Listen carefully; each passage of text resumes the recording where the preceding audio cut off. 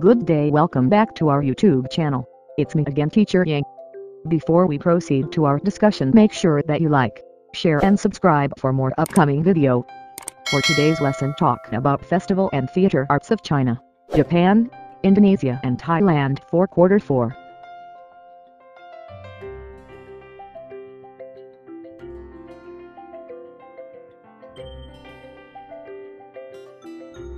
Peking Opera. China is known for their traditional theater art form. The Peking Opera or Beijing Opera, which combines music, vocal performance, pantomime, dance, and acrobatics. It started in the late 18th century and became fully developed and recognized by the mid-19th century. During the Qing dynasty court it became extremely popular and came to be regarded as one of the cultural treasures of China. Peking Opera training. Pupils were often handpicked at a young age by a teacher and trained for 7 years on contract from the child's parents. After 1911, training took place in more formally organized schools. Students at these schools rose as early as 5 o'clock in the morning for exercises. Daytime was spent learning the skills of acting and combat, and senior students performed in outside theaters in the evening. Roles and characters. 1. Shed is the main male role in Peking Opera. 8. Ocean actors are often involved with beautiful women by virtue of the handsome and young image they project. B. Ocean is a martial character for roles involving combat. They are highly trained in acrobatics, and have a natural voice when singing. C. Ocean is a dignified older role. These characters have a gentle and cultivated disposition, and wear sensible costumes. 2. Dance refers to any female role in Peking Opera. 8. Lao Dan, old woman. B. Wooden, martial woman. C. Gao Madan are young female warriors. D. Kitty are virtuous and elite women. E. Huaden are vivacious and unmarried women. 3. Jing is a painted face male role who plays either primary or secondary roles. This type of role entails a forceful character, which means that a Jing actor must have a strong voice and be able to exaggerate gestures. The red color denotes loyalty and goodness, white denotes evil, and black denotes integrity. 4. Zhou is a male clown role. The Zhou usually plays secondary roles whose name also means ugly. It reflects the traditional belief that the clown's combination of ugliness and laughter could drive away evil spirits. Visual performance elements. Peking Opera performers utilize 4 main skills. 1. Song. 2. Speech. 3. Dance acting. This includes pure dance, pantomime, and all other types of dance. 4. Combat. Includes both acrobatics and fighting with all manner of weaponry. The meaning of colors in Peking Opera masks make UPS. Red, devotion, courage, bravery, uprightness and loyalty. Black, roughness and fierceness. Yellow, fierceness, ambition and cool-headedness. Purple, uprightness, sophistication and cool-headedness. Reddish purple, just and noble character. Blue, loyalty, fierceness and sharpness. White, dangerousness, suspiciousness and craftiness. Commonly seen on the stage is the white face for the powerful villain. Green, impulsive and violent and stubbornness. Zayatualing, the petty painted face is a small patch of chalk on and around the nose. Clowns of traditional drama who wears this special makeup show the mean and secretive character. Aesthetic aims and principles of movement. The highest aim of performers in Peking Opera is to put beauty into every motion. The art form, gestures, settings, music, and character types are determined by long-held conventions. Conventions of movement. Walking in a large circle always symbolizes traveling a long distance. Character straightening his or her costume and headdress symbolizes that an important character is about to speak. Pantomimic opening and closing of doors and mounting and descending of stairs. Staging and costumes. Stages. Square platforms. The action on stage is usually visible from at least 3 sides. Stages were built above the line of sight of the viewers, but some modern stages have been constructed with higher audience seating. Divided into 2 parts by an embroidered curtain called a xiaoju. Costume, xingtu. Popularly known as zifu in Chinese, origins of Peking Opera costumes can be traced back to the mid-14th century. enable the audience to distinguish a character's sex and status at first glance, if noble or humble, civilian or military. Officials or private citizens give expression to sharp distinctions between good and evil or loyal and wicked characters. Oblong wings chiefly attached to a gauze hat indicate a loyal official. In contrast, a corrupt official is made to wear a gauze hat with rhomboidal wing. Props. Utilizes very few props will almost always have a table and at least one chair, which can be turned through convention into such diverse objects as a city wall, a mountain, or a bed. The whip is used to indicate a horse and an oar symbolizes a boat. Musicians are visible to the audience on the front part of the stage. Viewers always seated south of the stage, therefore, north is the most important direction. Performers immediately move to center north upon entering the stage. All characters enter from the east and exit from the west. Kabuki of Japan. Kabuki is a form of traditional Japanese drama with highly stylized song, mime, and dance, now performed only by male actors. Japanese, originally as a verb meaning act dissolutely, later interpreted as a song, bushels, dance and keep, art/skill. Kabuki theater is known for the stylization of its drama and for the elaborate makeup worn by some of its performers. Kabuki is therefore sometimes translated as the art of singing and dancing. Since the word kobuki is believed to derive from the verb kabuku, meaning to lean or to be out of the ordinary, kabuki can be bizarre theater. The expression kobuki mona referred originally to those who were bizarrely dressed and paraded on a street. The kabuki stage features hanamichi, the flower path, the walkway which extends into the audience and via which dramatic entrances and exits are made. Kokani also perform on a hanamichi stage with her entourage. Kogakudo Kaabuki theaters that have stages both in front of the audience and along the sides help create a bond between the actors and viewers.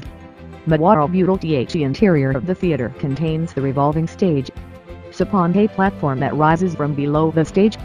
Hanamiko, the walkway that cuts through the audience seating area to connect the stage with the back of the theater. Magicians and supernatural beings often make their entrances from trapdoors in the hanamichi. Some stages have 17 trapdoors. The three main categories of the kabuki play are Jiromono, historical, or pre-Sengoku period stories; Tsukamono, domestic, or post-Sengoku stories; and Shosegato, dance pieces. Jiromono, or history plays, were set within the context of major events in Japanese history. Strict censorship laws during the Edo period prohibited the representation of contemporary events, and particularly prohibited criticizing the shogunate or casting it in a bad light, although enforcement varied greatly over the years. Suumono focused primarily upon commoners, townspeople and peasants. It is generally related to themes of family drama and elements of kabuki. Mike, in which the actor holds a picturesque pose to establish his character and his house name Yago, is sometimes heard in a loud shout kakigo from expert audience members, serving both to express and enhance the audience's appreciation of the actor's achievement. Kashio, an even greater compliment can be paid by shouting the name of the actor's father. Actors are separated into two main categories: Anagata, female roles, and Hiragato, male roles. Most main characters in kabuki plays are Hiragato, because of its super stylized masculine, heroic style. Kabuki hero character makeup is also one of the most iconic parts of kabuki. Actors apply their own makeup by painting their faces and necks white, then adding stylized lines in red, black, or blue. The colors and lines that are used tell you what kind of character is being performed. Red and blue are usually Hiragato roles. Anagata, playing young women, have very little paint. Kabuki makeup provides an element of style easily recognizable even by those unfamiliar with the art form. Rice powder is used to create the white ochroi base for the characteristic stage makeup, and kumari enhances or exaggerates facial lines to produce dramatic animal or supernatural character. The color of the kumari is an expression of the character's nature. Red lines are used to indicate passion, heroism, righteousness, and other positive traits. Pink, for youthful joy. Light blue, for an even temper. Pale green, for peacefulness. Blue or black, for villainy, jealousy, and other negative traits. green, for the supernatural, and purple, for nobility. Kabuki is performed in full-day programs. Audiences escape from the day-to-day world, devoting the full day to entertainment. Though some individual plays, particularly the historical Jadaimono, might last an entire day, most were shorter and sequenced with other plays in order to produce a full-day program. The play occupies 5 acts. The first corresponds to joke, an auspicious and slow opening which introduces the audience to the characters and speeding events up, culminating almost always in a great moment of drama or tragedy in the third act and possibly a battle in the second and/or fourth acts. Q is almost always short, providing a quick and satisfying conclusion. Kabuki props are often quite interesting. Flowing water is usually represented by fluttering rolls of linen, and creatures like insects and foxes. Props often have symbolic meanings. Fans are used to symbolize wind, the sword, a tobacco pipe, waves or food. Costumes are swung from sticks or manipulated by helpers who come on stage dressed in black hooded robes so they are invisible to the audience. The female characters generally wear an elaborate kimono and obi. Pleated hakama trousers are worn by characters of sexes. Actors playing both sexes often have a supported midriff because a straight and curveless figure are regarded the essence of beauty.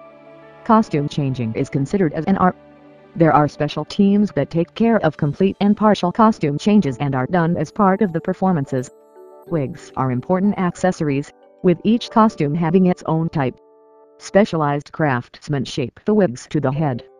Wigs are made of human hair or horse hair or bear fur or yak-tail hair imported from Tibet. Wayang Kulit of Indonesia. Wayang refer to kinds of puppet theaters. Sometimes the puppet itself is referred to as wayang. Performances of shadow puppet theaters are accompanied by a gamelan orchestra in Java and by gender wayang in Bali. Wayang Kulit, or shadow puppets, are without a doubt the best known of the Indonesian wayang. Kulit means skin, and refers to the leather construction of the puppets that are carefully shaped with very fine tools, and supported with carefully shaped buffalo horn handles and control rods. The stories are usually drawn from the Hindu epics. 1. Ramayana. 2. Mahabharata. 3. Saramagnak, the story about the heroism of Amir Hamza. Wayang Kulit performance consists of shadows cast on a cotton screen and an oil lamp. In Java, most often used as a light source is a halogen electric light. Wayang Sandosayor has employed spotlights, colored lights and other innovation. The handwork in making the Wayang Kulit. Figure 1. They start from mastered model typically on paper which are traced out onto skin or parchment, providing the figures with an outline and with indications of any holes that will need to be cut such as for the mouth or eyes. 2. The figures are then smoothed, usually with a glass bottle, and primed. The structure is inspected and eventually the details are worked through. The further smoothing follows before individual painting, which is undertaken by yet another craftsman. 3. Finally, the movable parts, upper arms, lower arms with hands, and the associated sticks for manipulation, are mounted on the body, which has a central staff by which it is held. Elements of performance. The fundamental components of a performance include the puppeteer, dalang Java/Dalong Bali, a hammer used by the dalang to knock on the puppet box. C. Impala metal plates that the dalang hits with his foot. Kapiak, a traditional Indonesian orchestra. Gamelan shadow puppets. Wayang Kulit, a light source, Blankan female singers and a male chorus. Besigned hand and pen arose the screen frame and screen. Awak and clear, the main focus of the performance. Banana logs, jutted bog. The pointed sticks of the wayang base handle pierce the peeled trunk of a banana tree and the spongy substance holds the puppets in place. A puppet box. Caught head.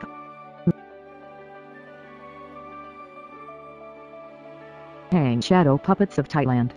Shadow puppet. Shadow puppet. Type. Hang was one form of public entertainment in the south of Thailand. It is still very popular at village festivals, temple fairs, and celebrations such as marriages. Its characters are made from intricately cut out and articulated shapes of leather. They are delicately colored, but this does not show during a performance as the puppets appear only in shadow against a white sheet. with light shining through from behind. They are manipulated with rods that control movements of the arms and legs. Performances have a religious theme or have an episode from the Ramayana epic which contains dozens of individual stories. They may also be specially written to include up-to-the-minute reflections, songs, and poems about local events and matters of current interest in the district or country. There are hundreds of different characters, each with a distinctive shadow. But the show will almost always include a clown, funny old man, scattered-brained old woman or rather stupid yokel, who are all great favorites with the fun-loving audiences. Mr. Suchart Satson, he is a man of many talents. He is not only an expert in the craft of making the puppets, but he is also an award-winning writer and poet. He is narrator, speaking or singing all the parts using different voices, and he is a superb mimic. Nhang recites tales of the gods and contemporary people through stories of love, current events, and tradition. The shadow puppets used in the Nhang represent the norms and mores of Thai society.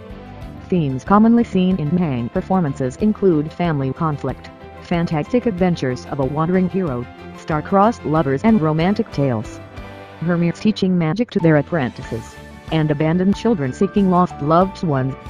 The Nhang attempts to relate to the audience the importance of Thai values and ideologies in a changing world. However, the mystical and historical events remain fundamental in all performances. The association with karma, all actions have equal reactions, and the underlying message of rewards and punishments act as allegories for Buddhist morality and philosophy. And it is usually performed during the country's dry season, February to August. Two types of the Nhang. 1. Nhang Tula is played with leather puppets, each representing a separate character, about 50 centimeters high. They usually possess a movable, jointed arm controlled by a string. 2. Nhang Yai is normally made of cowhide and rattan, a large, decorated scenes and characters measuring around 2 meters high and a meter wide. They do not have jointed arms, but the themes and styles remain the same. The Banks Theatre Troupe. These usually consists of 5 to 10 puppeteers and musicians. Nabai Nhang, the teachers and presenters of the Nhang Tula. There are over 300 Nabai Nhang in the southern regions of Thailand. They perform using the puppets on a backlight white screen, and hide themselves in small wood and bamboo shelters. The performances run from dusk to dawn and incorporate narration, songs, prose, and the performer's improvised dialogue. The rhythm and fluidity of each performance is essential in maintaining audience interest. Thus the Nabai Nhang must vary their techniques and storylines. Characters such as gods and goddesses, kings and queens, magical figures, and comedians. It is the Nabai Nhang's responsibility to act as an intermediary between the community and the gods. Thus the Nhang and its producers are highly respected and greatly entwined into Thailand's cultural fibers. Thank you for watching.